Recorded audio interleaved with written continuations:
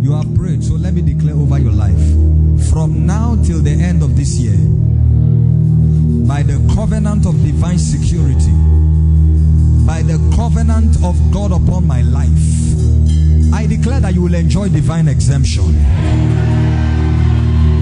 I declare that you are exempted from all evil. Even in the evil day, you will be standing tall. You will be standing tall. In the name of Jesus Christ. No weapon formed against you shall prosper. Listen, he said this is the heritage of the servants of God. You will not serve God and become a victim of circumstances.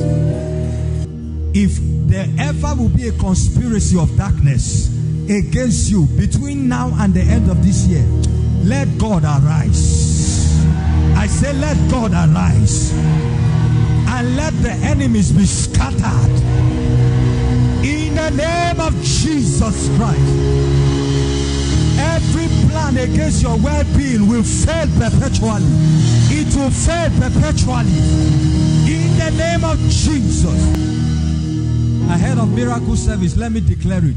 Some of you come from families, from villages where there are bloodsuckers, where there are vampires, where there are people who take pleasure in eating the flesh of men. Hear me. The attempt against your life will be the reason for their downfall. It will be the reason for their total annihilation. Those of you that work in offices, let me pray for you.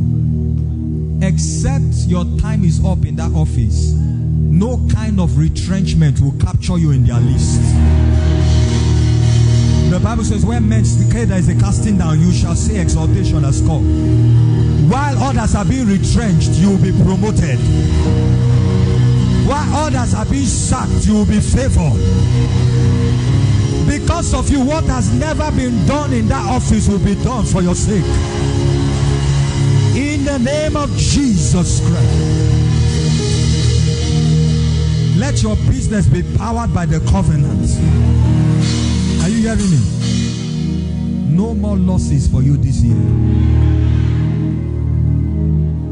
The Bible says you shall return to your tent and find nothing amiss. So shall it be over your life. In Jesus' precious name we pray. I want you to clap your hands and give Jesus